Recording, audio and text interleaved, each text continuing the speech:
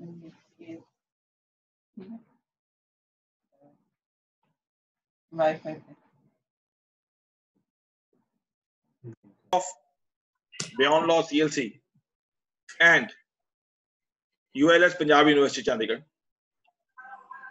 We welcome you all to yet another engaging session, and the topic for today is cyber security and privacy. Cyber security is one of the growing subjects, not only for professional students and the lawyers, but for a common man also. Privacy as such is a word which is commonly being used, and more specifically with the relevance of cyber. And while we were holding webinars, we thought that we should have the insights on this particular subject, because it's a subject in which we commonly discussed among ourselves that yes, there is a threat to the cyber security, as well more specifically in the lines of privacy, how to go about it, what are our rights, how to look into it with a deeper insights. Amongst us, we have Mr. Advocate V.Balu, who is a renowned advocate, coupled with the fact that he's been teaching with his insights, not only in the National Judicial Academy, which is one of the most esteemed institutions for the purposes of where the judicial officers are trained. His insights can be also examined from the fact that he has been speaking on different forums, including the Rotary Club, different schools, police academies, as well as the public prosecutor. He has also served as a member of the censor board for good 7 years. So once it comes to the privacy and cyber, they're also quite interwoven.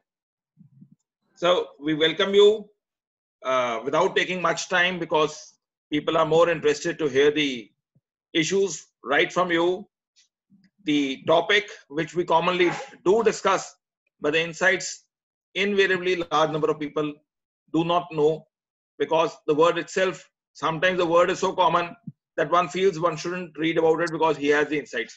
But actually, if one introspects oneself, then he realizes that there are much more. And once you learn from someone who specializes in that, it actually gives you not only a 2D vision, but to a 3D vision for a thought process, which is quite stimulating for the mind as well as for the food for thought. Over to you, sir. Thanks a lot for the introduction, Mr. Vikas. I'm very grateful for Beyond Law for inviting me from the southernmost corner of this country to reach you people during the period of confinement. Anyhow, the subject which is not having any confinement even during the COVID is one subject, which is cybercrime and the cyberspace. And in fact, we must be all realizing now, we must have realized that the cyberspace is the only space which is now connecting people by all means, in all fields, in all walks of life. But at the same time, when it comes to law, the world is still fighting hard and working hard to know and understand what is really cyberspace and what is really cybercrime. And the basic says whatever the offense committed by using the computer or by using the system, that can be called as a cybercrime. But when the computer was introduced, it was an innovative subject. But when the whole world is having a small gadget in their hand, in the name of a 3G or 4G connection, a small smartphone or Apple phone, the meaning has reached every pocket of the world. The cyberspace is now in every pocket of a man and in his palm. And if he says that I'm very innocent, I'm ignorant, that means he is cheating himself.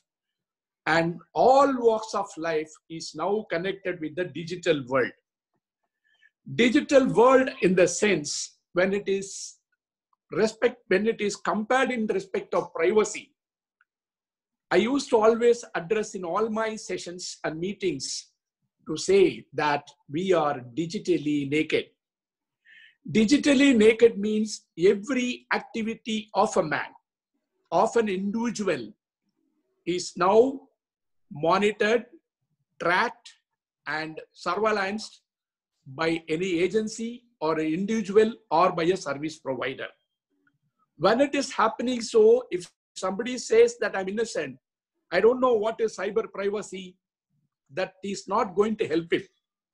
But why I say that we are digitally naked means any person who has got a mobile phone or a smartphone or a tab or anything, his location, what he speaks, what he writes in mail, what he dictates, what he types in WhatsApp, including WhatsApp I'll come to later, and what all the messages he is sending, everything is reaching the hands of somebody, either through the service provider or by the hackers. So what is actually happening, people are always thinking I'm safe. I'm taking all precautions to save myself, to save my data, to secure my data, everything in order to maintain that I'm safe, which is not so. The moment the digital world has invaded into the human's life, slowly from 1994, we will say the 1994, the mobile phone was introduced. Before that, computer was introduced. When 1994, that mobile phone was introduced, it was only a phone which was receiving calls and sending calls, receiving messages and was used to send messages. Even we were paying at the rate of 16 rupee 80 paisa during the peak hours for making a call to receive a call, and 8 rupees and 40 paisa like that. It was a status symbol during the time when it was introduced. But a country like India, we're a third world country now, in a population of more than 130 crores, around 90 to 100 crore people are having mobile phones, out of which smartphones are available with more than 40 to 50 crores, even 70 to 80 crore people are having. And it has now come prevalent that people are having 2 SIM cards, 3 SIM cards like that. When you calculate like that, sometimes more than the population of the mobile phone exceeds.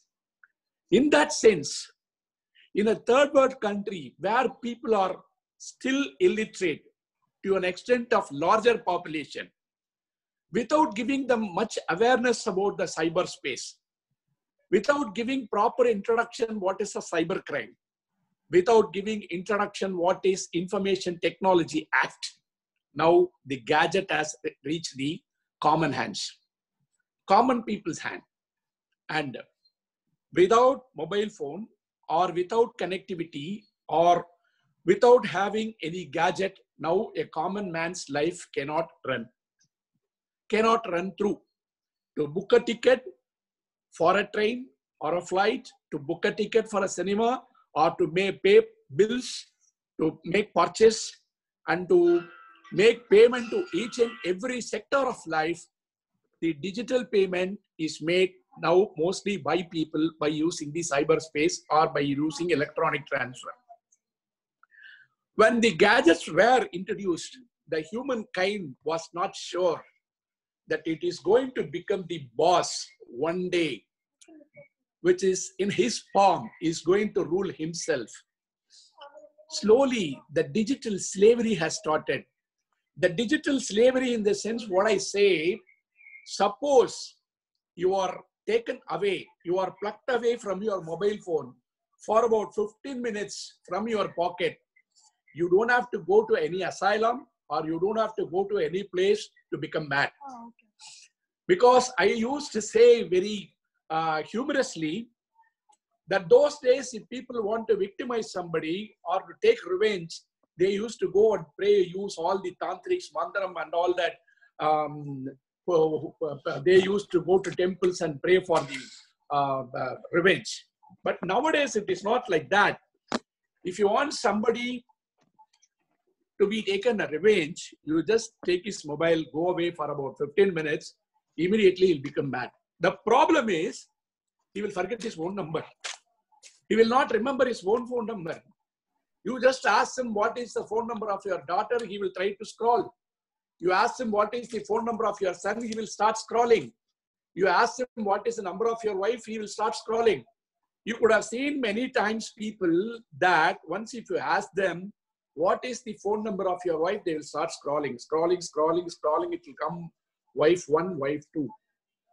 What is that wife 1, wife 2 means? No, my wife has got 2 SIM cards is going to be the answer. If you ask the same question to the wife, she will scroll. So even our memory is now hypothecated to the device. The moment it is introduced, the first casualty is our memory. Memory of the humankind is stored in the gadget in alphabetical order by the device, allowing the human mind to think, I don't have to store anything in my mind. I don't have to remember anything. The moment if I want to say or if I want to search something from the device or from the space or from any search site, I will have to just type it. It will automatically prompt and come to me into my table or into my hand. So what had happened to the memory? Already it has been hypothecated to the device. Slowly humankind started become a slave to the digital, that is the electronic devices. Now man has become a slave of electronic gadgets and devices. When the situation has come, you must have all read a statement around 4 or 5 years back when Mark Zuckerberg came to India. He said that I am the second most populous person in the world.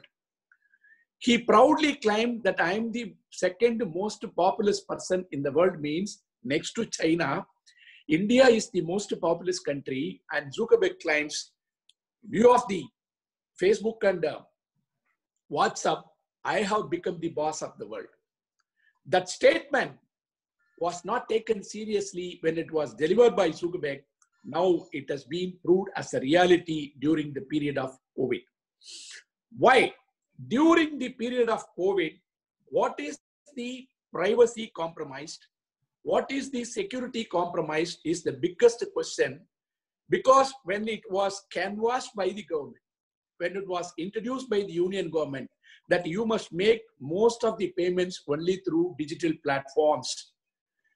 As much as possible, you must start using the digital platforms for all your communications, not only mails and WhatsApp and other things, but for other purposes also, for making payment to government, to make your EB bills, to make your telephone bills, to make your Wi-Fi bills, Wi-Fi connection, whatever it is, people are now trained to make all their payments by using the digital platforms.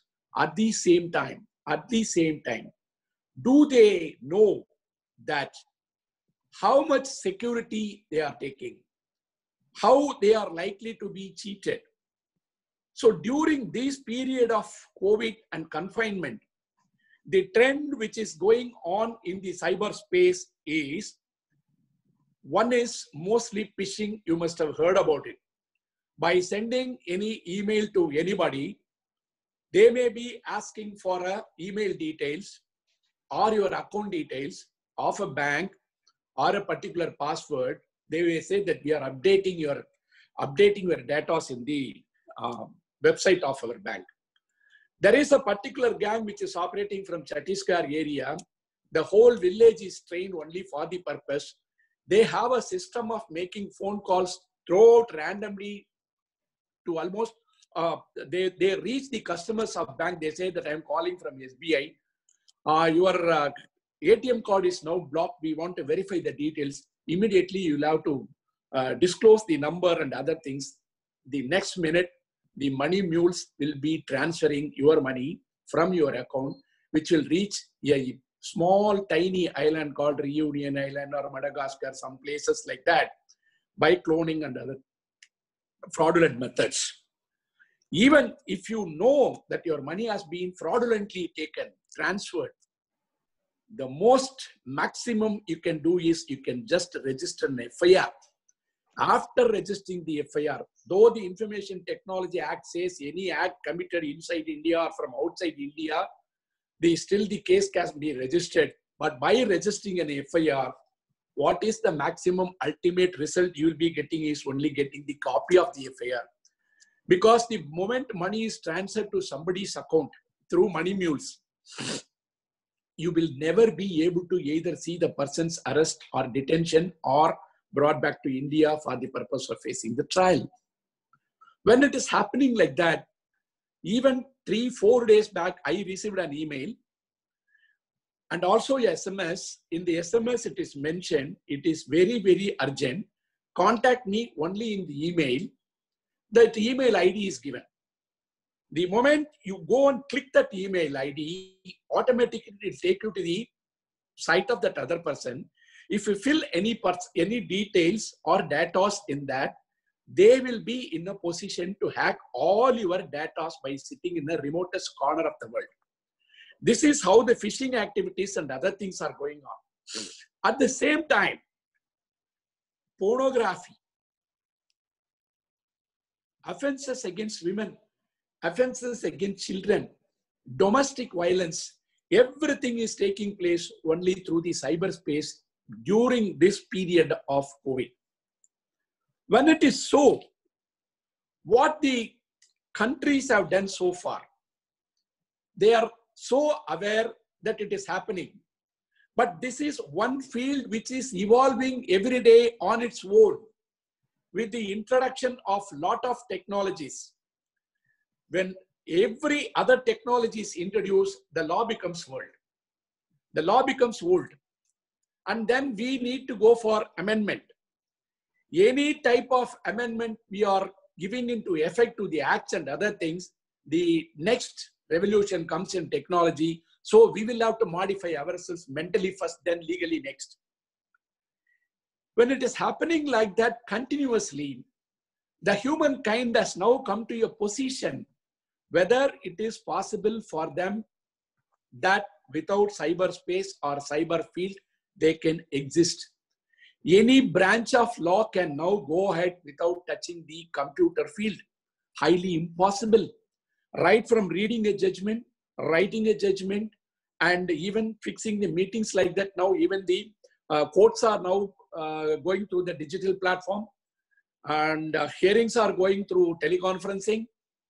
When the whole world is now switching over to the digital world, can we sit in our room and claim very innocently that I don't know anything about the computer, I don't know anything about cybercrime and all that? That means we are not updating ourselves, then we'll be called as digital illiterates. Digital illiterates means during those days when people were educated themselves in the villages, village people commonly used to say, I don't know how to put my signature. I used to put only my LTI, finger thumb for all the purpose of my making my presence for any registration and all that. Now the biometric entry, which has been introduced by the digital media, has become the hallmark of the same thing, which were done by our elders those days. So digital illiteracy means I don't know anything about computer. I don't know anything about information technology. It's not going to be a good answer. Every person, not only a lawyer, from every field, even an older man, about 75, 8 years old, sitting in the house, also should know what is happening around. Most of the elders used to say, I don't know anything, but all my grandchildren are playing with the computer like that. They are so savvy, they are so smart, but I don't know anything means you are going to be cheated in your own house. Each and every house has become an island on its own. If you have 3 rooms, all the 3 people, wife, husband, daughter or son sitting in the other rooms and communicating among themselves only through the digital media. Everybody is now engaged only with the phone or internet or anything else. When the situation is going like that, the act introduced by our own government in 2000, Information Technology Act, even after so many amendments up to 2008 and 2010, whether that law is sufficient in 2020, we must say it is not sufficient. Because the penal sections which are given in Information Technology Act, the amount of privacy which has been compromised throughout the world by using the nuances and techniques by the cyber crime criminals, every other day. You must have all seen when the American president was elected during the period of Obama, almost all the presidents and the prime ministers of other countries went and made a special request to the American president. Please don't have any surveillance over us. Please don't spy over us. Please don't do any activity which is likely to compromise our privacy, our own privacy. That was initiated by Angela Merkel of Germany, followed by the president of Brazil. Each and every person went and pleaded with another country, requesting not to violate the privacy of the presidents and prime ministers, leave alone a common public.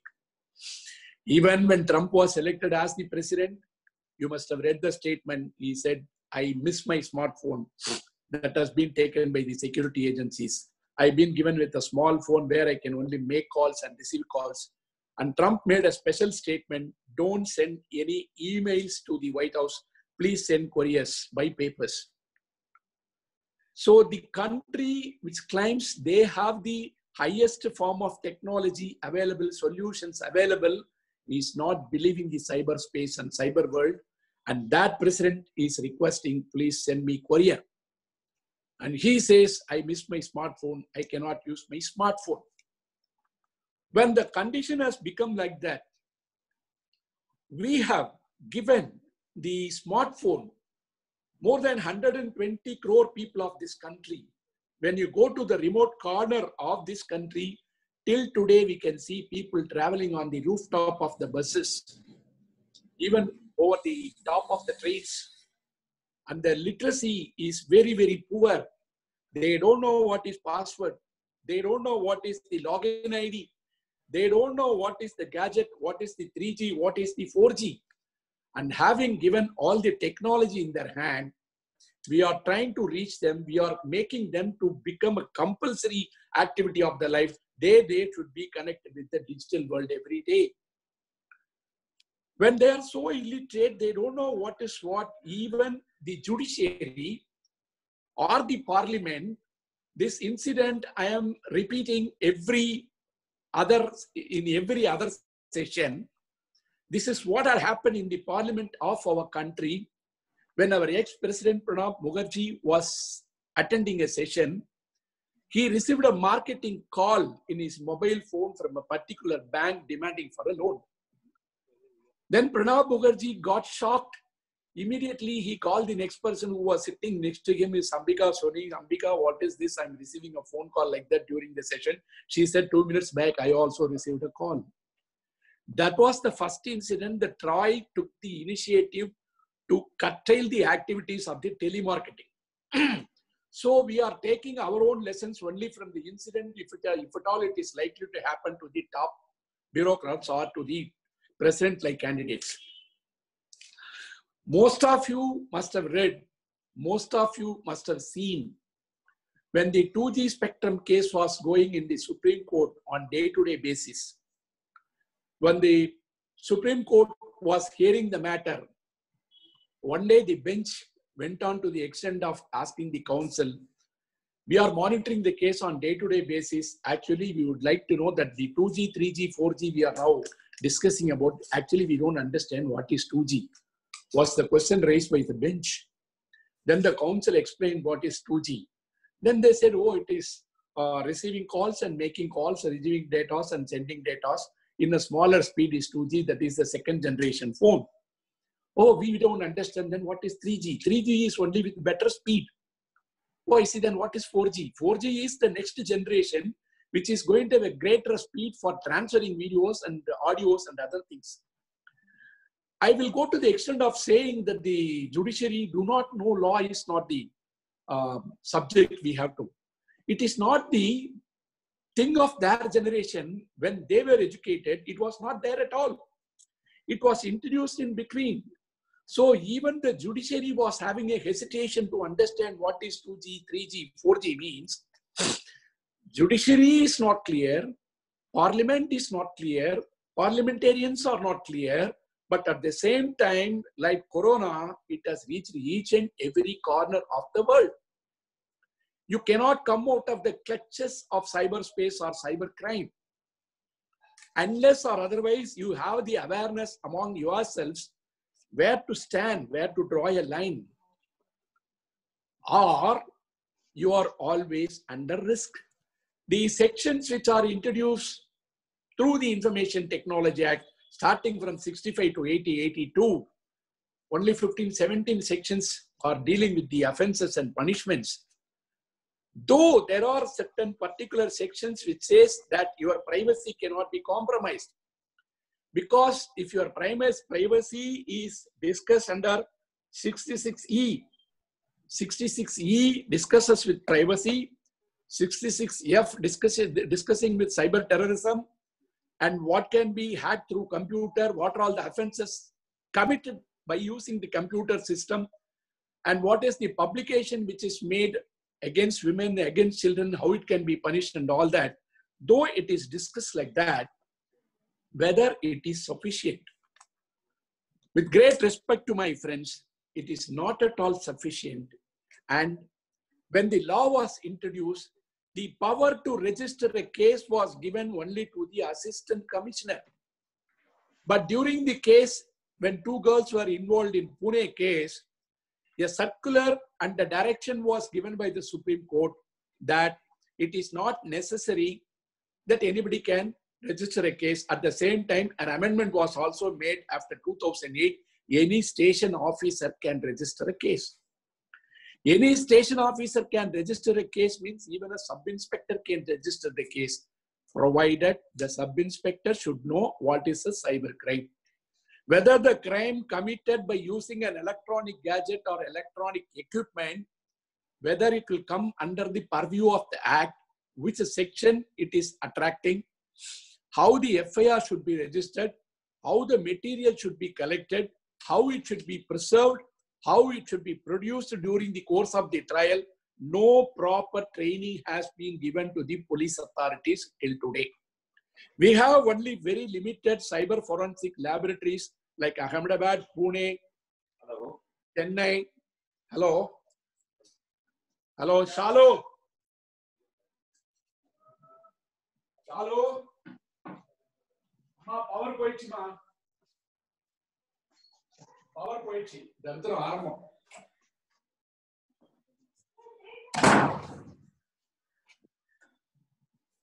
Sir, can I connect you after a session? My session is continuing. Hello. 7 o'clock. Right. Are you getting my video? Just hold. Little dark. So it's dark. Probably you have closed the video on your side. Hello. I can close yes, my video. Now it's better. Now it's better. Now? No, you have stopped the video, sir, on your side. It's okay now? So still dark, though your photo is visible, it's darker on the side. The power has gone. Okay. Power has gone. So you can continue, but we are able to hear you. Your voice itself is good enough to engage us. I'm just trying to switch on a light. 1 minute. Light, torch on.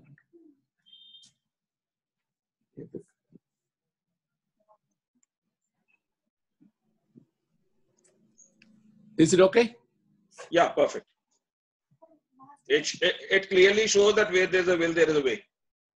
No. Now, showing the face is not the matter now. Yeah. Okay. Yes. Little disturbance, I'm sorry.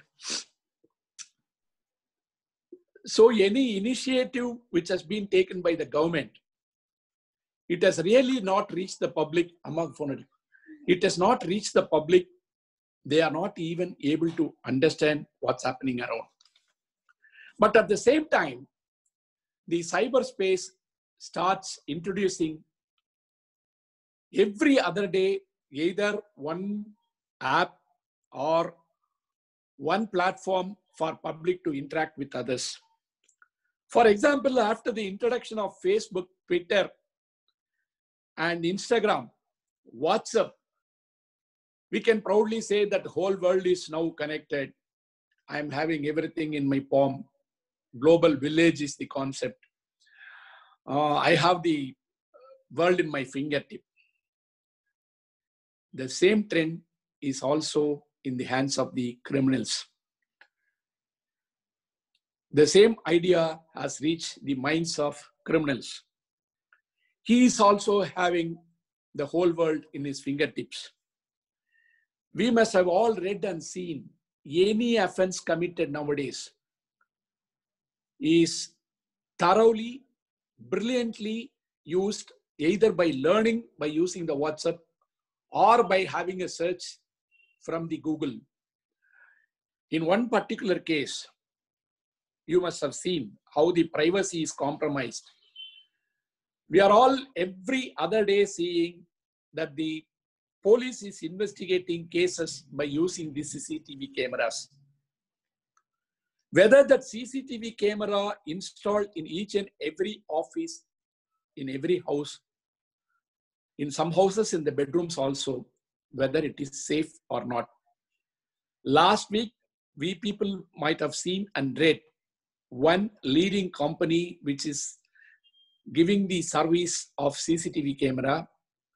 A particular person who is working in that company has taken away the password and other details of his customers running into 220 in number. And by sitting in his house, he was watching all the activities of the people connected through the CCTV. Police claim, government claim that we have installed more than 4 lakh, 5 lakh of CCTV cameras in the streets and other places. But who is the service provider for all the CCTV cameras? Where all the data are going, how it is distributed, nobody knows. For example, I have a CCTV camera in my house. I have a connection. That particular app is called IVMS. That IVMS, once if you go and register your email ID and password, it is showing that the company is available in Guangzhou in China. So anytime I forget my password and reconnect with that CCTV camera, it is again getting connected with the Guangzhou province in China, and then only I'm getting my connection. If the person who is installing my CCTV camera is taking all the details of my password and other things, he will be able to sit in his house and watch my activities. If you are connecting your door, smart locks, and all other things like that through apps, whenever we are making registration into the apps, nobody knows what is there in the app. They just keep on pressing next, next, next, next without reading anything. And most of the apps are designed in such a way that it is getting permission to have access to your contacts. It is having permission to get access into your location. It is also having permission to switch on your microphone in your device. This is what one example I have explained to you. All the devices are connected through CCTV camera. They are having the servers either in China or in some other place. Where is the privacy available for a man? The privacy has been defined as a fundamental right by the Supreme Court, but the privacy is in open public by the devices. And when the devices are used without even knowing what is what, and one particular case, a person started stealing motorbikes from parked places. Most of the motorbikes will be parked with the documents. The moment he takes the motorbike from that particular place, he will take the documents from the motorbike. By seeing the chassis number in the document, he has to inscribe it on the other bike stolen by him. He takes an innovative way of doing. He goes to the YouTube and reads from the YouTube how to inscribe numbers without making more scratches in these chassis. So he is printing the chassis number in the other bike from the stolen documents and started selling the motorbikes for more than 22 into 25 numbers within a matter of 1 month during the period of COVID. Last week, he was arrested in Chennai. So by sitting at home, during this period, everybody is using YouTube, everybody is using Instagram, everybody is using Twitter, and everybody is connected with the digital world. So any type of offense, when it is committed, even to register a case, you are under the mercy of the police. The police do not know. If you go to the court, we have not trained the courts. And all the controversies are coming only through the public platform. Bank accounts are stolen. If you make an electronic transfer, your amounts are siphoned. If you are using an ATM card, if you are going to any shop and use your ATM card, cloning is there. By taking the cloning of your card, you know that skimmers are used. The moment you give your card to anybody in a shop, the skimmer which is fixed in the machine is copying your code and also your password. The password is sent through a message to a third person. That third person is immediately making an ATM card or a credit card, cloning it, sending those messages to a person who is sitting in the remote corner of a world, and immediately your money is siphoned. This is the methodology used by the cybercrime criminals. After committing the offense, though the act says nothing is possible, throughout the country, people might have seen the Nigerian scam. The Nigerian scam is such an innovative way it is done. I have made so many appeals in all platforms, including the National Judicial Academy and the State Judicial Academy, and also in the Supreme Court, that a person who is connected with the mafia gang in Nigerian scam is able to get a SIM card from our local service providers like Vodafone, BSNL, Airtel, Idea, like that. By using that SIM card, he is able to send messages to individuals saying that you have won a Britain lottery about 6 crore pounds, 3 crore pounds. You have won a lottery. This message is sent by using a local number. When the local number is given, there is a provision in our country to get a SIM card that you must submit your other details, address proof, photo identity, everything you must provide. Then only you are in a position to get a SIM card. But in our country, you can go to any pawn shop, just buy any 2 samosas and also a SIM card. When SIM cards are given like that, that is used even by people for the purpose of Nigerian scams, where crores and crores money are being looted from the public. I'm very sorry to say here, only most of the educated people have become victims for the Nigerian scam because they don't verify. Even if they verify also, they believe that it is not going to happen to me, it's going to happen to some other person after some time, so I will escape. In one particular case, a PG candidate of Madras University around 4 or 5 years back have lost 56 lakhs by responding to a Nigerian scam, paying money on installments. After losing 56 lakhs, she lodged an FIR saying that I received a mail and message from a phone number stating that I won a lottery in a British company that which assured me 6 crores or 6 lakh pounds something. Will you not think, will you not allow your mind to work? I have not purchased any lottery. I have not entered into any scheme. I have not enrolled myself into any online game. Then how my name will be selected for 6 lakh pound or 6 crore pound, whatever it is. This is greedy in nature. Educated people are more responsible to become victims on the cyberspace.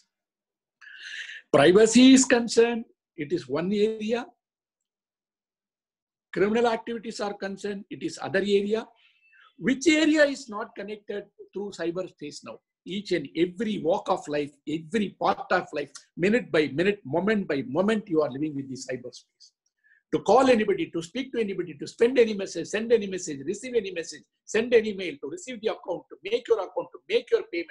For everything you are connected with the digital world, but you do not know what is a digital world. Even digital signature has not been explained to our people properly. What is electronic signature? What is digital signature? Asymmetric technologies used. Public key and private keys are used for generating an electronic signature, digital signature, though it is defined in the Act. What is a digital signature? That digital signature can be accessed only by using a public key and a private key. Both should sync together. Any document can be signed electronically. That can be used as an evidence before any court of law, even for registration, entering into contracts. But once, if that is to be hacked, whether that electronic signature can be hacked or cut and paste. Though so many security measures are given, how many of us know to go, probe, read, learn, and then to execute? Nowadays, courier service people are coming. They are delivering you a courier cover and immediately asking for a signature in a device which has been brought by him. By just showing a pad, he is asking you to put your signature over the screen. Will you make it? Normally, I don't do it. Because I will say the moment I put my signature on that pad, it can be stored in that device. But that particular courier is delivered only for that particular consignment on the day with the consignment number of for that cover only. The moment you receive and put your signature, where they are making an entry, it is only tallied with that particular delivery. It is blank and it is simply received from you. That signature which is put on the pad can be stored. The same signature can be cut and made as a paste in any other consignment, which is you are not lawfully about to receive or to deny that I don't want that. This is a small and simple example. I never make my signature in any pad if it is shown by a courier delivery man. Simply ask for the paper. I'll see the consignment number. Then only I'll put my physical signature in the paper. I will say that I will never put my signature in the device. You can still refuse. They cannot demand. In so many places, inadvertently, we are making our presence either by way of fixing our fingerprint. Even in a small device like Apple phone or Samsung smartphone and all that, everybody is proud to say that the moment I put my fingerprint, my phone will open. That is the password. But when you register your fingerprint in your mobile phone, how many times it demands you to put your finger on the device? Minimum 5 to 10 times it will ask you to put your finger over it. Every time it says it is verified, put it again, keep it again, keep it again, keep it again. Finally, it will say that it is registered. The registered fingerprint, whether it is stored in your device or whether it is stored by the service provider or whether it is stored by the stored in the cloud server of Apple or Samsung or by the manufacturer. That fingerprint is now available in the cloud of that particular company. Your face recognition is also done by the devices. So, a face recognition means we do not know whether it takes only the three-dimensional view of the face or a three-dimensional photo of that person also will be able to open that phone. Any person who is taking or flicking away and compromising with the password and misusing that phone for committing any offense, the Act makes it very clear, unless or otherwise you prove that you have taken due care, it will be assumed that you only use the device for the purpose of committing the offense. So when the security is not properly taught, the moment you put your fingerprint, we don't know where it is stored. The moment we store our facial recognition, we do not know where it is going to be stored.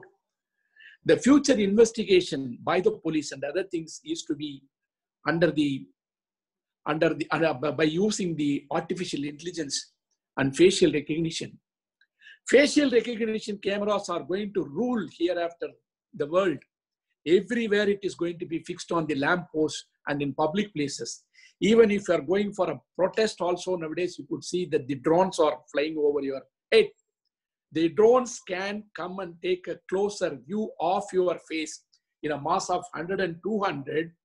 It can register all the faces who are in the street and take the pictures of that person that can be sent to the investigating agency, where immediately it will be verified with your Aadhaar details and other things. You can be isolated from the society.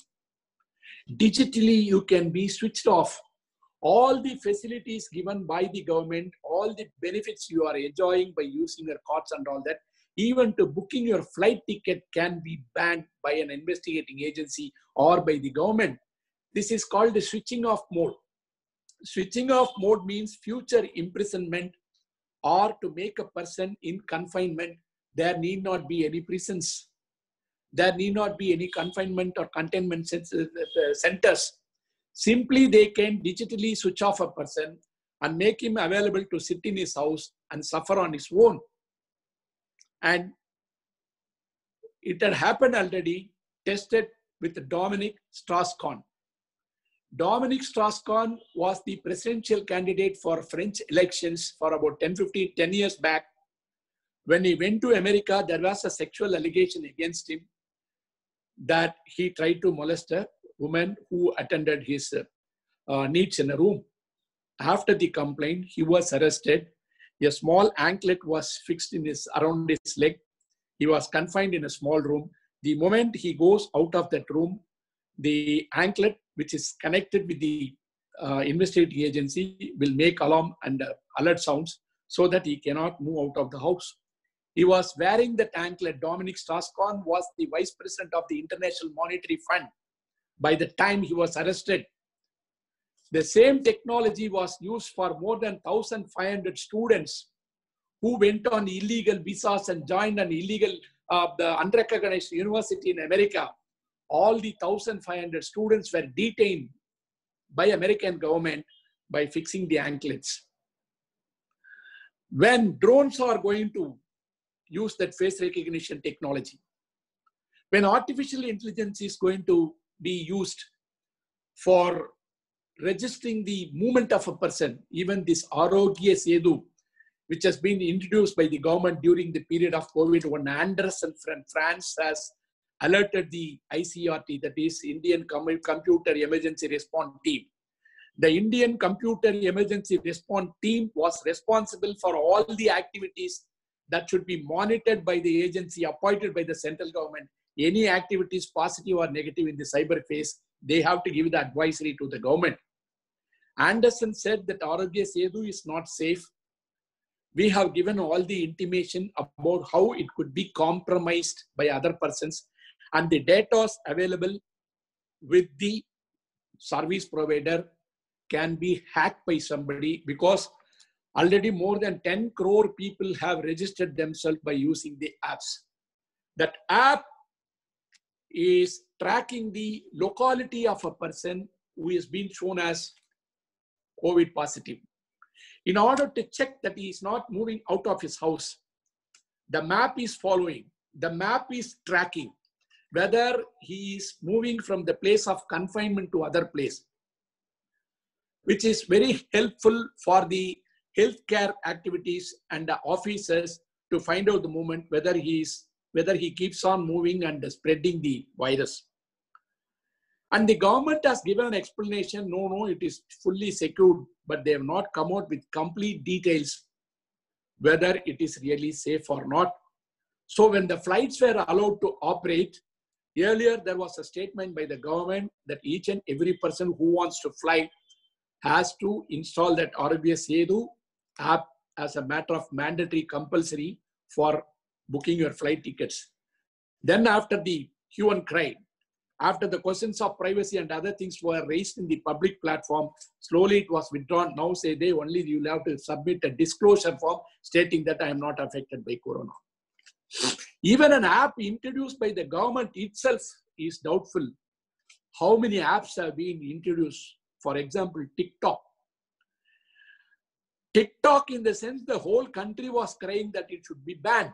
You must have seen very recently there was a war between TikTok TikTok and YouTube between two individuals who has got more than 1.7 million subscribers, one person, and another person has having 1.5 million. Both of them were having a fights over TikTok and YouTube, describing that this is more famous, that is more famous. But TikTok is an app developed by a Chinese company. That Chinese company's app is being used for more than millions and millions of people throughout the world by recording all their activities of life. But we must all understand, my friends, that China is not having Google. China is not having Facebook. China is not having WhatsApp. China is not having Twitter. China is not having Instagram. A country with a population of more than 150 crores has kept away everything, but the whole world is under the supervision and monitoring of these type of apps. There are so many apps. Even if you are taking a photograph by using your mobile phone, just go to that photos, go to the corner, click that in the right corner, you will be able to see date, time, place, and the altitude of the place, which part of the world you were standing, by using what lens, what is the speed of the shutter you used, by using what lens you have taken the particular photograph is available with the Google. But Google says we are safe. But the FTC of the American government, FTC has imposed a penalty of $5 billion for Google company for compromising, for not maintaining the data of the customers. Google was brought to the parliament. Sundar Pichai was made to appear in the parliament to give explanations about the data safety. Sundar Pichai was telling one particular question was raised to him. Whenever we are entering the name of the president, it is showing us idiot. Why it is happening so? Why it is showing only his name? When we type the name of our president, showing idiot. The explanation given by Mr. Sundar Pichai, CEO of Google, is the algorithm in such a way it is stored. The predictive test stored in the servers. If it is stored in such a way, there are 200 patterns of storing the materials in the server. When it is stored in such a way, the memory is stored in such a way in the server as it is given. So when a search is going for it, the predictive text shows in such a manner it is stored. Suppose if it is taken as a task, if it is given as an assignment for a company, it is stored in such a way. So people, whoever is going for such particular search, will get only the predicted result. That is how Google was taken for a task after the elections of the American elections, with the connection with the Cambridge Analytica of a British company. Cambridge Analytica was responsible for sending so many defamatory messages about the candidates, and it was responsible for making a change in the election results itself. Even that company was fined. But technologically superior companies who are having most of the people in their hand are fined in European Union, in UK, by the FTC in America. What is the privacy agreement those companies have signed with the Indian government is not made public till today. When the full bench judgment of our Honorable Supreme Court says privacy is a fundamental right, what is a privacy agreement entered with those companies by the government of India has not been tabled before the court of law till today. When the mob lynching was going on, WhatsApp company was called by the Supreme Court asking for the details. Can you give the origin of the message? Sent by whom, received by whom? WhatsApp company said it is technically not possible for us to submit those details. Maximum, we can restrict the forward messages from 256 to 5. When you are restricting the forwarding message from 256 to 5, the company says we are not in a position to give the origin of the message, where from it is originated. The affidavit filed by the WhatsApp company is end-to-end encryption is assured by our company. Even WhatsApp cannot intercept. When WhatsApp says that we cannot intercept, is it not against the telecommunications law of our country, where the investigating agencies have got the power to intercept illegal messages sent or received or communications originated and received by various people or various agencies, even including terrorist organizations? When the government is not in a position to intercept, government investigating agencies or forensic agencies like cyber forensic agencies are not able to intercept a message.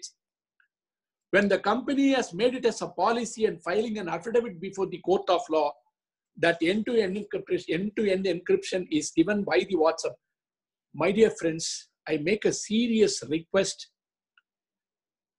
through this platform. Just go to WhatsApp, go to settings and find out. You could see there is a declaration made by the company. In the settings, you could see end-to-end encryption is assured, even WhatsApp cannot intercept.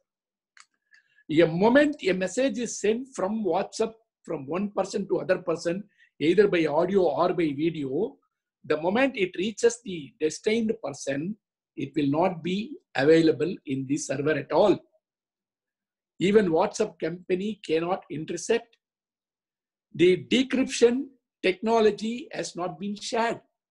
But at the same time, an Israeli company, Pegasus, a software developed by the company, is having access with more than 1,500 prominent persons of the world of their WhatsApp account, hacked into their account and taken details. WhatsApp company has lodged a complaint against the Pegasus software of the Israeli company in an American court. And they have also intimated the persons personally that your account is compromised. But the end-to-end encryption is assured. When it is against the sovereign nature of the laws available in the country, the WhatsApp is now available with more than 100 crore people of this country, used for all purposes. We could still see the maximum assurances given by the WhatsApp company that once if you scan the code available in the settings with your computer of your friend's account, if both codes are tallied, that end-to-end encryption is assured between these two subscribers. Even that is not clear to you. You could see 60 numbers will be given in that. If you read, if you take the phone of your friend and open his WhatsApp account and your account and read that 60 number, which is matching with your phone, it is assured that any communication between these two instruments are secure. End-to-end encryption is given. Here I want to give an explanation. Section 69 of the Information Technology gives all power to the government to decrypt, to monitor, to block, to supervise, and also to enter into the system and take all the decrypted codes for the purpose of investigation. 2018 November, the government has made a circular under section 69, 69.1, 69.2 of the Information Technology Act that the government has given power to 10 agencies of our own investigating agencies like CBI, RAW, Customs Authority, Revenue Authorities, and local police, and military signaling police. All people have been given power by the amendment of the rule of 69 of Information Technology Act, November 2018. Any citizen of this country can be monitored, tracked, followed.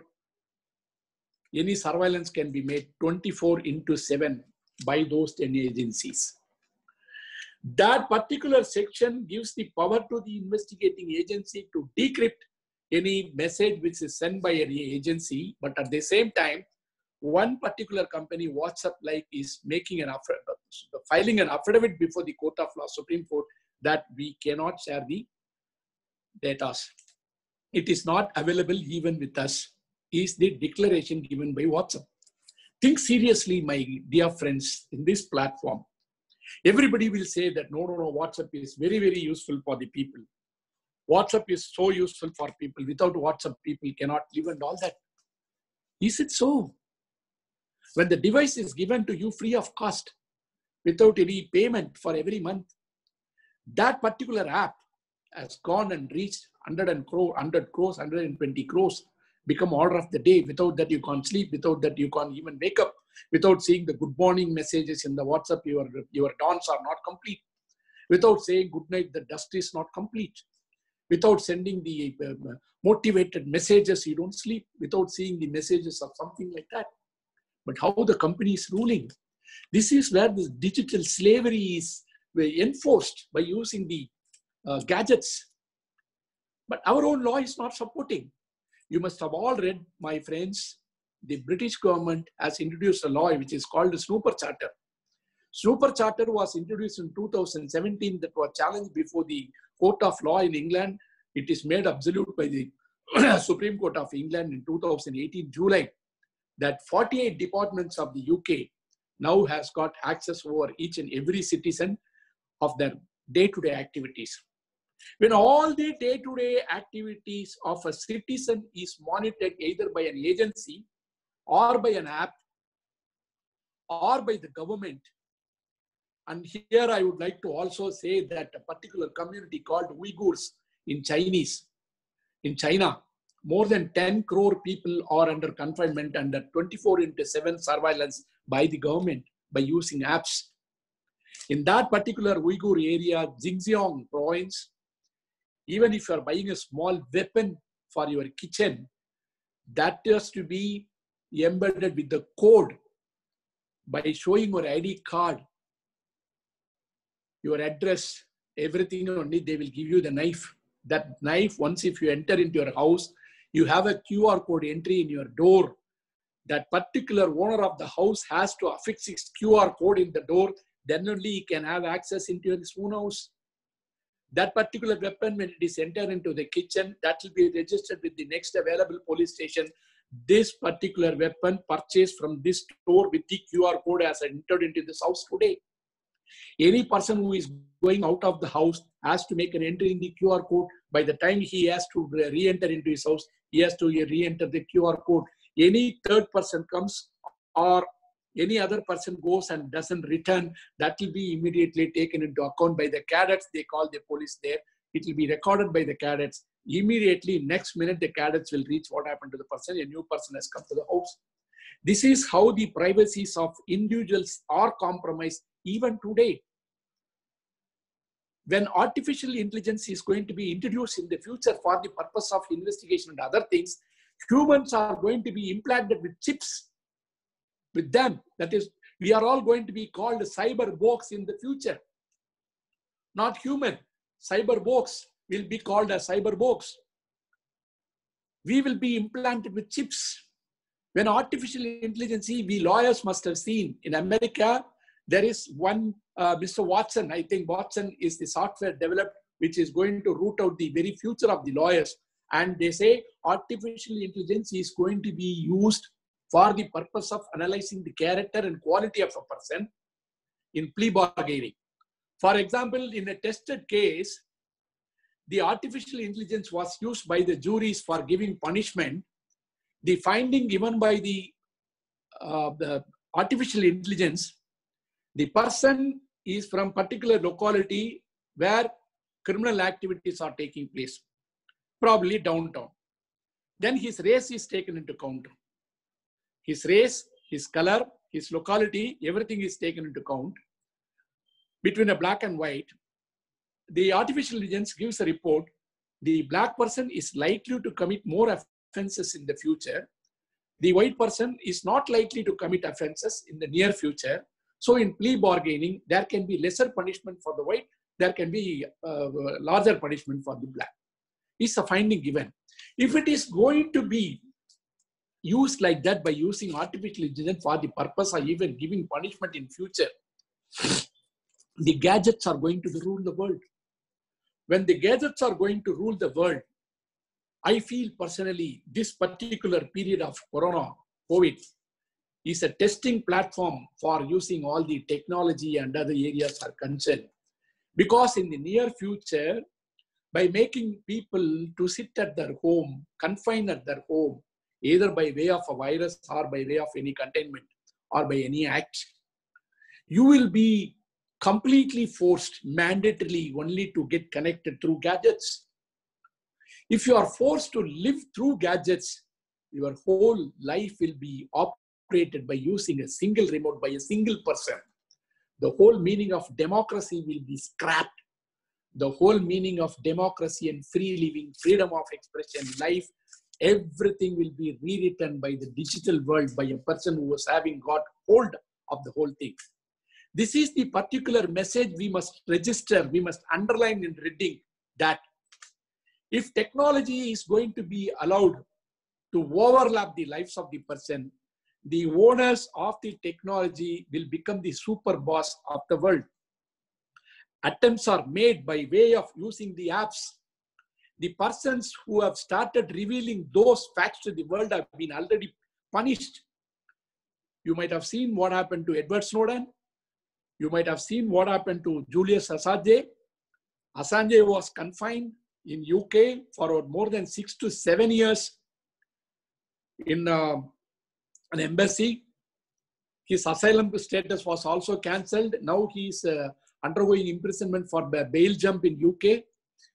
He was monitored, having surveillance over his two-bedroom apartment of the Nicaraguan embassy for more than 5 to 6 years, Ecuador. After that, now he is taken into custody. Edward Snowden has gone to Russia. We don't know what happened to him. Both people have started exposing to the world that what's actually happening with the privacy of the people. They have been, the whistleblowers have been punished. They are not allowed to move in public. Even that Julian Assange case, that they went to the extent of saying that he molested girls in Switzerland and he was about to be tried, that the Switzerland government was demanding for sending him to Switzerland. Finally, the prosecution was withdrawn. Even after withdrawing the prosecution also, he was not able to move freely. He is now taken into custody by the British government. Australian government is introducing a scheme which is called reverse porn. When any photographs are taken by people during the course of their interaction or any consensual relationship, any personal photograph, intimate photographs taken by them, if it is used for the purpose of revenge, it's called reverse porn, revenge porn. The Australian government has got a scheme called the eSave service, where if you are blackmailed with your nude photos, you will have to submit a fresh nude photo to the government. So the government will compare your photos published in the media, and if both the photographs are going to sync together, the government will use a technology to remove the photo from the particular site. Even after making complaints, if either Facebook or Instagram is not removing, the government has got a separate scheme in order to protect their citizens from reverse pornography. So in a country like India, reverse pornography is a way of life. Even in a consensual relationship, both men and women are taking photos, recording their personal intimate activities and started sending through WhatsApp, sharing it to others. And though there are so many judgments which have been given that sharing or even admins can be prosecuted, that very recently one judgment has come that admin cannot be prosecuted. We are not clear. That way we say that WhatsApp goes to the extent of filing an affidavit before the Court of Law Supreme Court that we will not give the decryption details, we cannot share the details, and the Information Technology Act says that the certificate must be submitted under 65B. If certificate is going to be compulsory under 65B, there are 3-4 judgments already. It has been neutralized by the latest judgment. Even if you don't own the gadget also, you need not bother about it. You can file a self-declaration. But the larger bench judgment which is given in that case, it still holds good that the compulsory 65B certificate is compulsory. Even in murder cases, what happened very recently here, in one murder case in the place of occurrence, you know, a photo taken by somebody was shared in WhatsApp. One photograph has reached the investigating officer. That investigating officer who has received the photo in his mobile phone has filed it in the court as a matter of exhibit. Without any particulars, without showing who has forwarded, whether it was really taken from the scene of occurrence, what was the lens you see. Once you start using your mobile phone and taking photos, you can change the entire scenario. You can change the color, you can add the brightness, you can either bring it to the night effect or evening effect or sepia tone or the evening tone, all that, everything can be brought into. By taking to different angles, you can bring a different picture of a scene of occurrence. Once a photo is taken from a particular scene of occurrence, without seizing that instrument and without taking copies from that instrument, 2-3 particular photos received by the investigating officer have been filed before the court of law, saying that I don't have to give any details, I don't have to file any certificate under 65B. Even self-declaration was also not filed. Of course, that was rejected by the court of law. But when the electronic gadget is used for all purposes, I just told you about how the investigations can be tampered, how even the movements of the president and prime ministers of any country can be followed and tracked and monitored. Where do we stand, humans? See, the latest controversy you must have seen, when a particular statement was made by the president of a country, Twitter goes to the extent of removing that content, saying that it is against our policy. Because immediately after the George Floyd incident in Minneapolis, a statement was given by Mr. Trump. Once if the loot begins, the shoot also begins. This is a particular phraseology used by him. The looters have started looting, so we will start shooting. It was not a content okay with Twitter. Twitter said we will remove the content.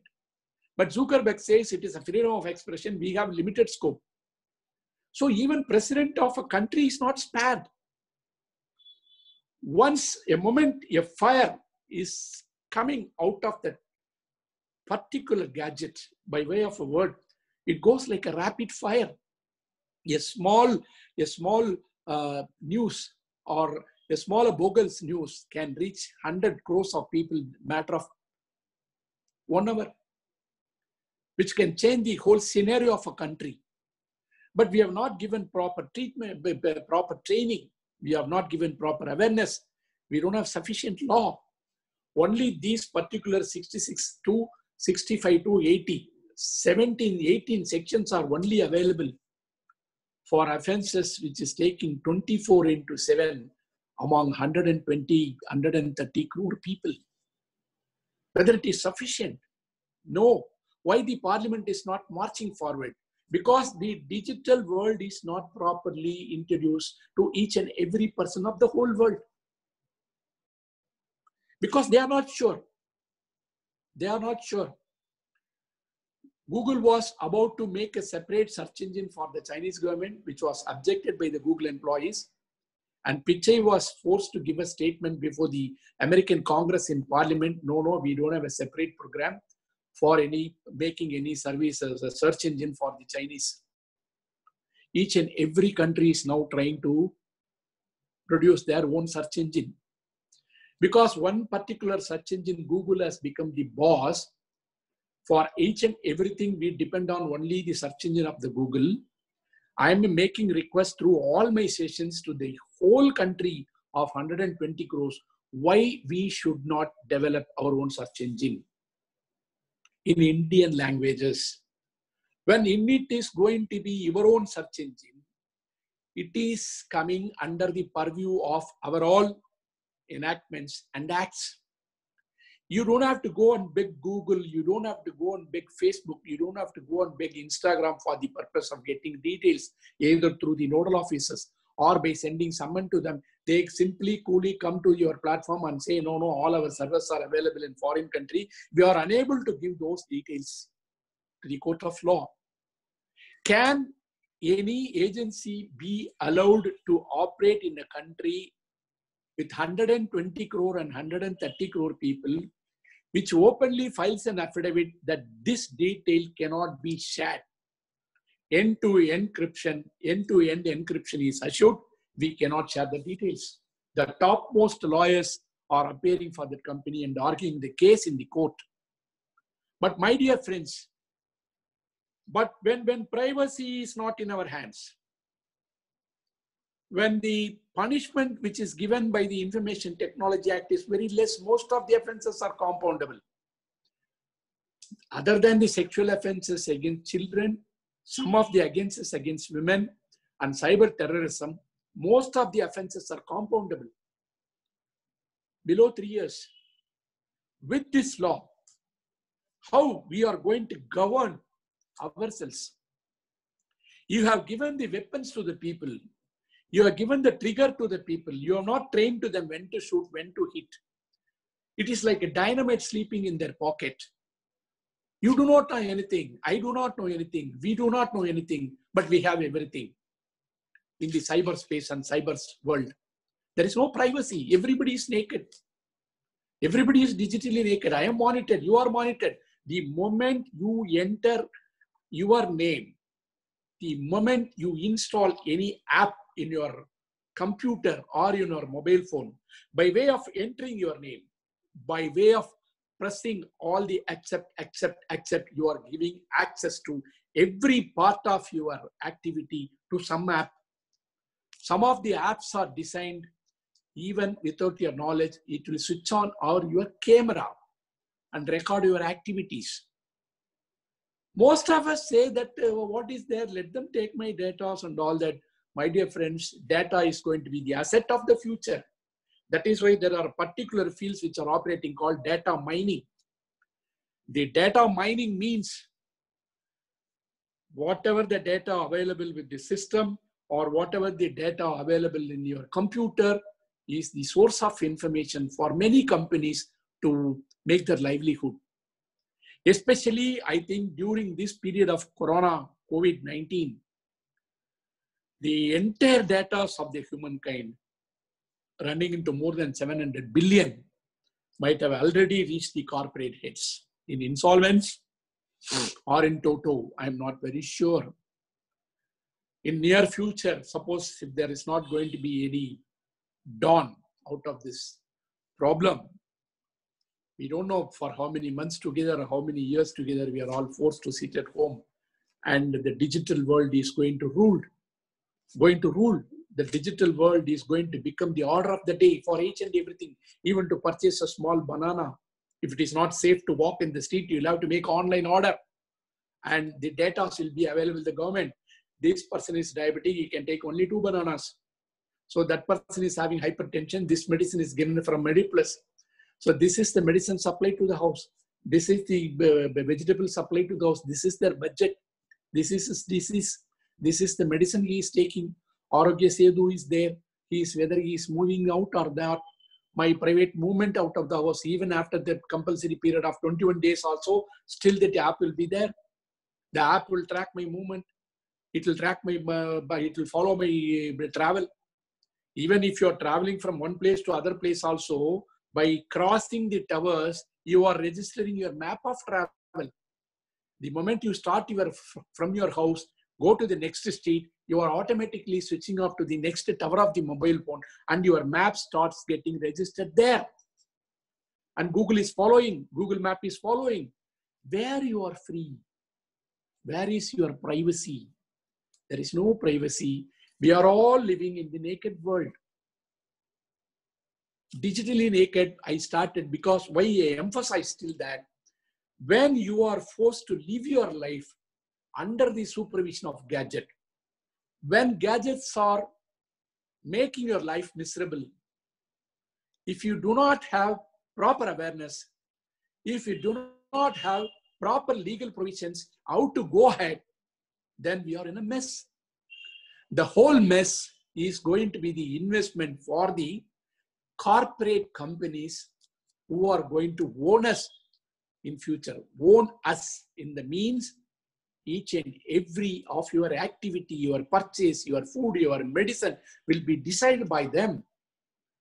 Already one private corporate company from our country has started purchasing shares and already started having business agreements with the foreign company like Facebook and all that. Slowly they will become boss over you.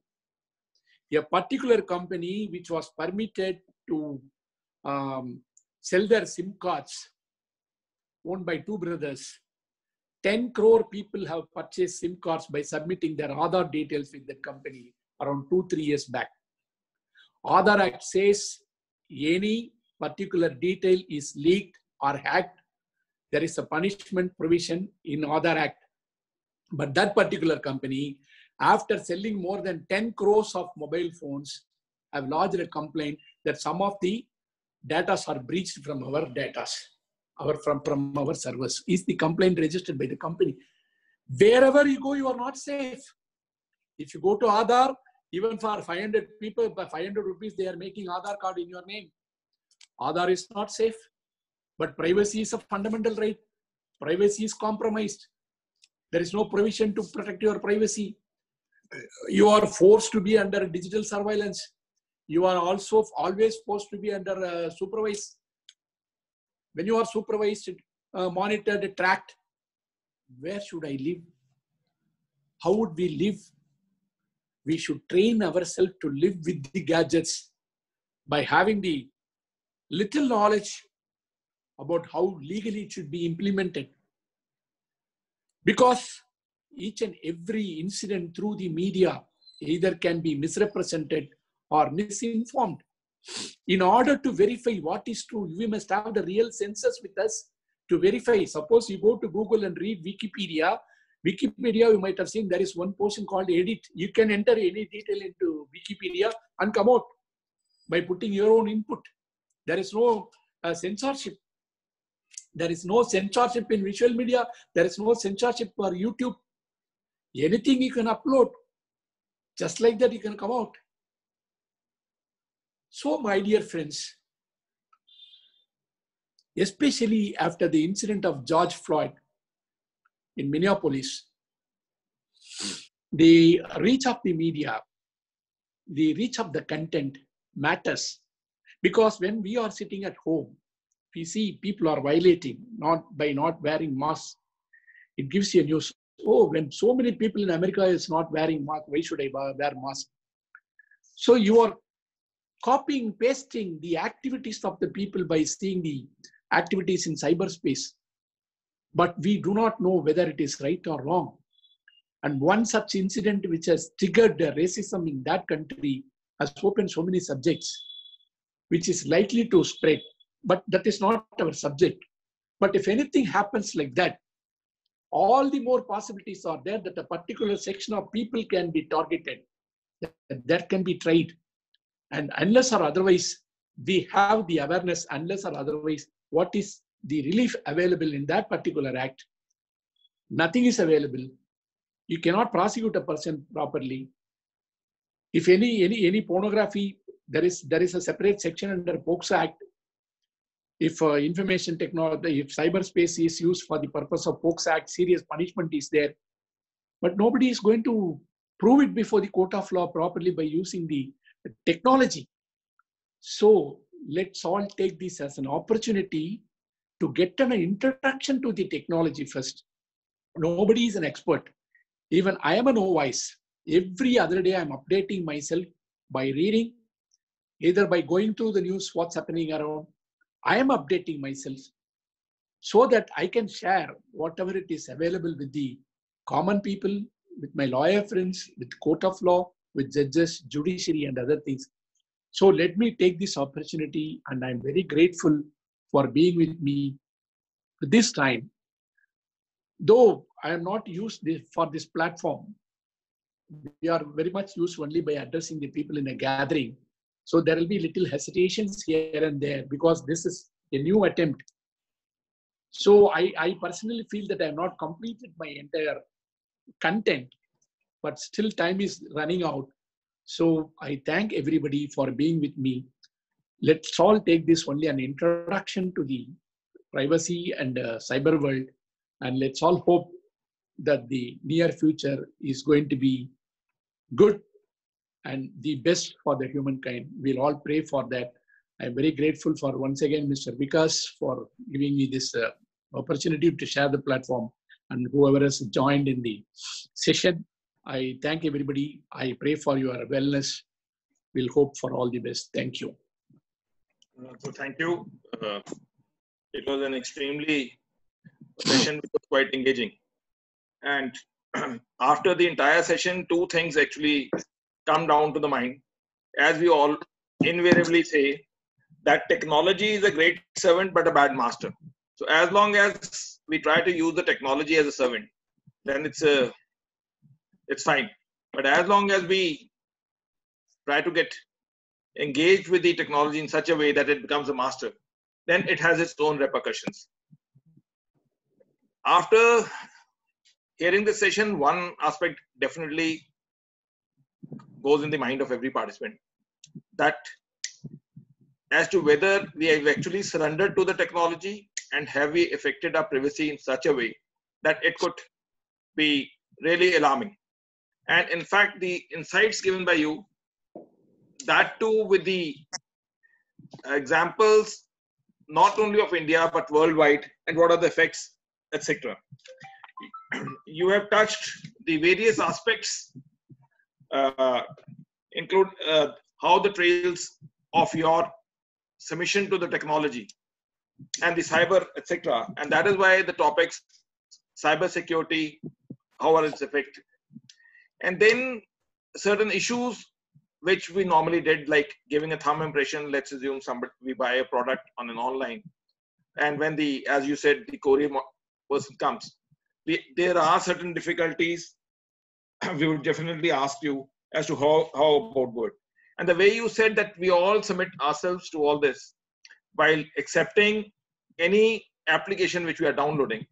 In a lighter vein, I am reminded that we often say that when we actually give our acceptance to any technology and to any application, it is just like once we are accepting to the all vows which we give at the time of marriage, without actually seeing as to whether we have understood the whatever vow we have done. When the Pandit says that you are accepting this vow, everybody says yes. If actually we would have accepted the vows and done in the manner it would have been, then the litigation on the domestic front at least would not have come. But that was all in a lighter vein. We would be taking questions, but I personally feel that large number of issues you have already touched. But before we take the questions, I will ask Justice Nagamatu, who has been kind enough. I was just looking at the participants. I just saw that Justice Nagamatu, who has also given us the insights on different topics. Fortuitously enough, he's also on the platform. It only shows one aspect of Justice Nagamatu, that despite the fact that he's so knowledgeable, he's himself coming forth to listen to this session. It shows. Mr. Vikas, so thank you very much for having called me. And in fact, as Mr. Balu very aptly put it, we are all this cyber space or cyber crime illiterates. We do not know anything. Therefore, this is a good time for us to learn, at least to safeguard our own personal interest and our own privacy. That is why I have been here. And I thank you for providing such a very good platform. And this lecture has given a lot of information to us as to how to protect ourselves. So thank you, Mr. Vikas and Mr. Balu. Thank you, sir. All my greetings to you. And it was really a wonderful lecture. Thank you, sir. Thank you, sir. Thank you. Thank you, Mr. Vikas. Right, sir. Special thanks to you. So word of thanks, word of the insights being learned coming from Justice Nagamatu itself shows that the session was engaging. I will just take, there are only few questions. The persons who actually want to post the questions, they can do that.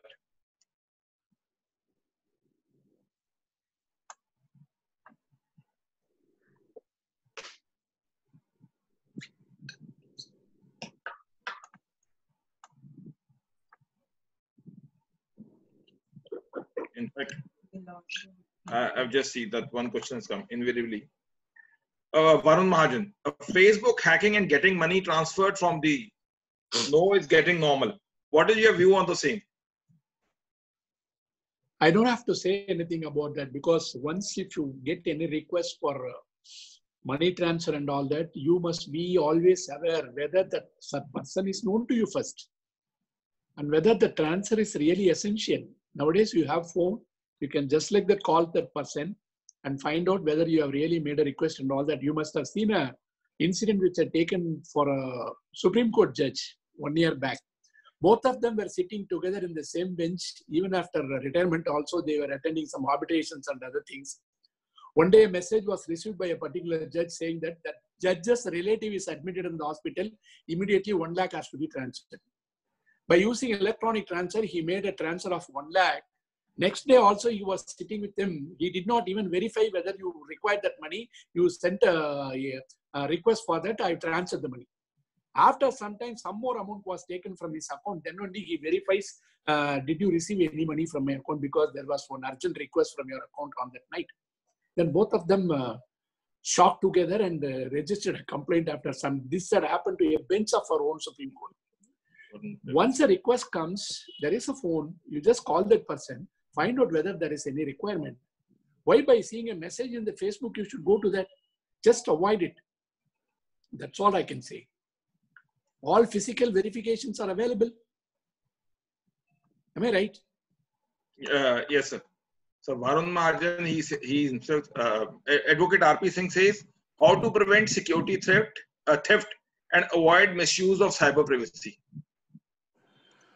The only thing you must doubly ensure by seeing the messages whether it is from a genuine person. Suppose you receive a mail, you must see whether that mail is served from a secured mail server or not. Because once if you go and see that if it is a secured mail, the test will be there. Most of us don't verify. Or you will have to just forget it and allow it to just be there. If anybody is calling you over the phone and asking details through mobile phone or through your mobile, don't submit any details. Suppose if it is coming in the name of your bank, you call your bank and verify whether you sent any mail to me asking for details. For example, SBI will be there. SBI means State Bank of India. They'll put a small I together. We will not see it. We will see it as SBI. Okay. So by seeing the proper address of the mail ID first, whether that is proper. For example, ICICI Bank is there. Suppose IICI is there. Nobody will be able to read it first. They will see IICI, but they will think it is ICICI. Then they will start giving the particulars. Never respond anything over the mail. For example, I'll tell you 2 days back, I received a message. This is very, very important, immediate. Please contact me through this mail. That name is known to me. That is why I got confused. When that name is known to me, I got confused. Normally, I never respond to such messages and mails. I never touch that. I forgot it. Once if it is not repeated, the moment you ignore it, if it is not repeated, you can be sure it is a scam. If it is really a known person, they will start attempting to reach you. Suppose you are not responding to a mail, they will call you over the phone or they will send you a message or at least through WhatsApp. So what is the urgency by reading a mail and submitting your details? Heaven is not going to fall. Check, double check, cross check, then submit. Always the physical verification is still available. If you are not very clear with the technical details, approach a person within your home who are little having knowledge about the space, whether it could be done or not. That is the only way to come out. So we have unmuted Mr. Lal. He would like to ask the question directly.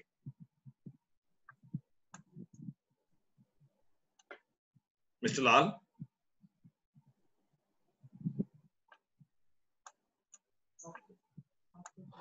Good evening, sir. Yes. Thanks for a very great insights. And you. so my question is that in this case, when there is a personal data which is being taken by the people and in various forms, and there are less remedies, how does a person protect himself? You have answered it in the previous question to Advocate R.P. Singh. But any other precautions or any other thing where an individual can protect themselves by the personal data which is being taken, and this personal data is being used by the corporates, as you have mentioned, in various forms for their benefit? See, as such, we are not technically superior. You must always have an interaction with people who are well versed with computers and internet activities and other things. Then we must have a legal thinking over that, get trained from them, then to apply. Because as a lawyer, what I could do is, you can do this, you need not do this. How it should be done technically means we must also have interaction and try to learn. For example, if you have a doubt, immediately you can go to Google and search for it and find out whether it is right or not. For example, suppose if you want to crack a password, you just type it out, how to crack a password. You will get 10,50,000 pages to crack a password. By going through that, anybody can have an idea how to crack a password. Then we must be doubly assured to, in order to maintain our password, it is always advised that it must be either a long password or with capital letter and small letter, higher case, lower case, uppercase, lower case, mingled with alphabets and numbers.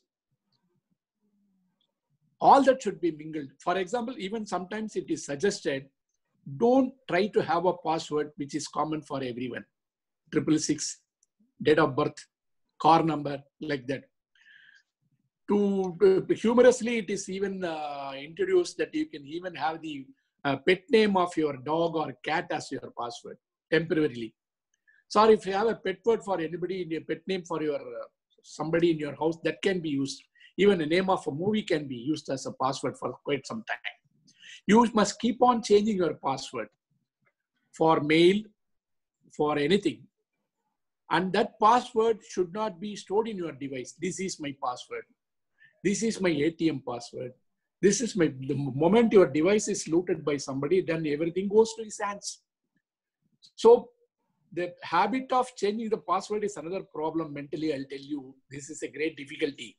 If you have 100 accounts, you cannot have 100 passwords. It is humanly impossible to remember everything. As I said, that the first casualty is our memory after the introduction of gadgets. So have a separate notebook and write your passwords and keep it in your pocket always, very safe. That is the old way of remembering your phone numbers. Like that password, you have a separate small notebook in your that and keep it always. Because we are opening so many accounts. That is one way of remembering, and keep on changing it. Don't always try to go for guessable passwords, especially name of the children, date of birth, marriage day, which can be easily guessed by people, is attempted by them. Even I am told, the moment you start entering into any account, the next minute you are going to type out the password. When you are going to type out the password, which letters or numbers are very often used, that is also tracked by the hackers. How many keyboards are very often used? After entering your mail ID, you are entering your password. Suppose you are starting with A. A is the first keyboard you are touching. Then that particular press is tracked. In such a way, technology is improved. People can steal everything, including your password. So the only way is keep on changing it very often. Don't have a password forever. So we have unmuted Vishnu. Vishnu wants to ask a question directly. Vishnu, you can ask the question. Hello, good evening, sir. First of all, I would like to thank you for such a wonderful seminar. Sir, my question is that every day I receive over 50 to 100 messages on my email. I never come to know who sends me such messages. Most of them are promotion messages or so many such messages. So how can I prevent such messages or I can delete them? Because many times I could not delete them. I get such messages again and again and again. I have the same problem, my dear friend. The problem is, the moment we start using any ATM card or petroleum card, that when you use your ATM card or any petrol card in any petrol bank, or you make any purchase, your email is automatically registered by those companies. And those data are sold by those companies to the survey for other people for marketing. For example, if I fill petrol by paying cash, that week I will be getting lesser messages. Suppose I make my payment by using my ATM card, I can be sure next week I'll be getting minimum 50 to 100 mails. I have a normal way of doing it. I don't read it. Simply I'll go delete it. That's all.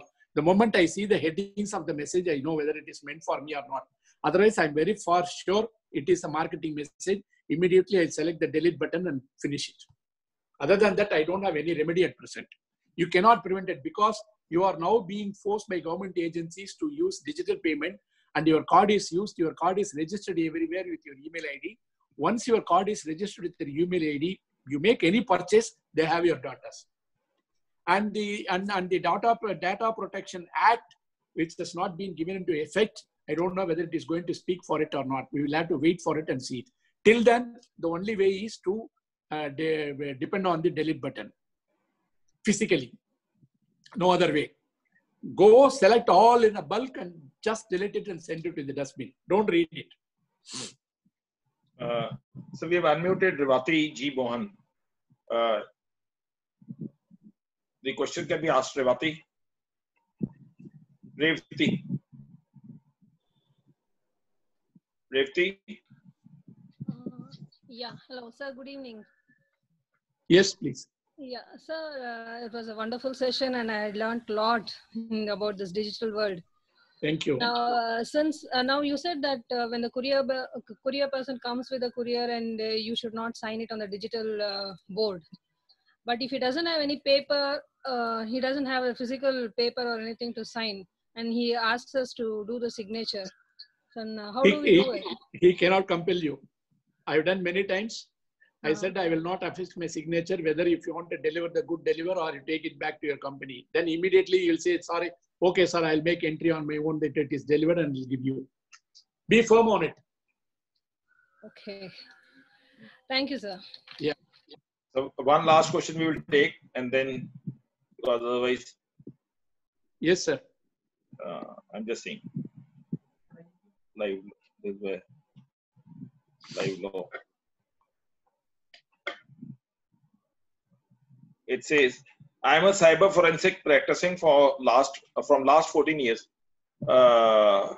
Balumeji, hackers needs permissions to access your account. Don't you think it's a mindset in India only?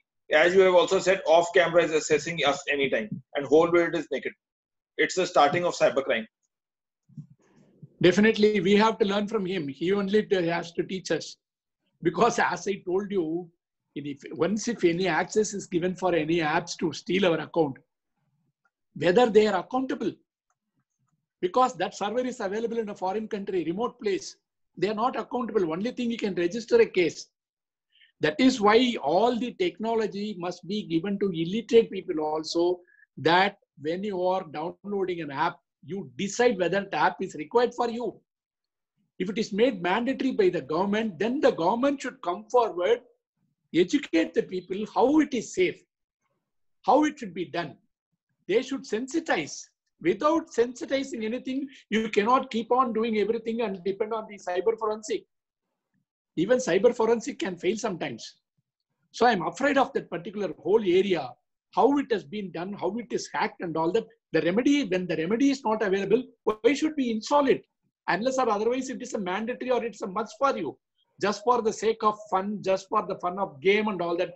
Take it an example. Take example of the PUBG game. What PUBG game has brought into India? PUBG game has made all the adults are violators of law and violent in their activities, both in words and action. Blue Whale came. That suicide tendency was going on. Blue Whale came, PUBG game, each and everything will keep on coming. Then I request always through the media, the moment something is illegal going on, the duty of the ICRT is only for that purpose. The duty given to the computer emergency response team is to advise the government. They've been empowered to do that. I don't know what they are doing by sitting in 7-star hotels or 5-star hotels and what are the decisions taken by them. They must be the first person to create the awareness. It is made as a law in Information Technology Act They should take the initiative. They should interact with cyber forensic people and come out with a white paper. This is technically safe. This is technically not safe. Then sensitize the people, at least through the government channels. Private channels will not do. We are having more than 2,000 television channels in India. Any such warning messages can reach the mass of 130 crores within a matter of 1 hour. Who should take the initiative? So government should have a separate initiative by interacting with the CERT, by interacting with them, getting the advisory from them. Then it should reach the masses in vernacular language. That is how we could educate the people. In near future, it is a must, I feel. Thank you, sir. The questions will continue to pour, but we generally believe in the time straight part. After the webinar, one thing has actually come to our mind, that prevention is better than cure.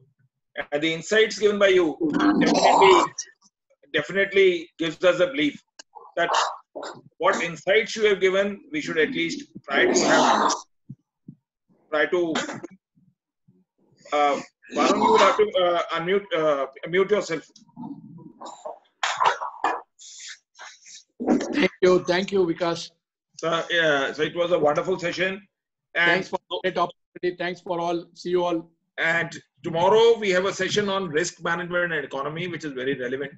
Tomorrow we have 3 speakers: Mr. Anil Kishora, who is a former DMD of and Chief Risk Officer of the State Bank of India; Navleen Kundra, who is a consultant in Shifalik Mercantile, and he had been a general manager in the Oriental Bank; and then Mr. Amarjit Chopra, who is a chartered accountant by profession and former president of Indian Institute of Chartered Accountants.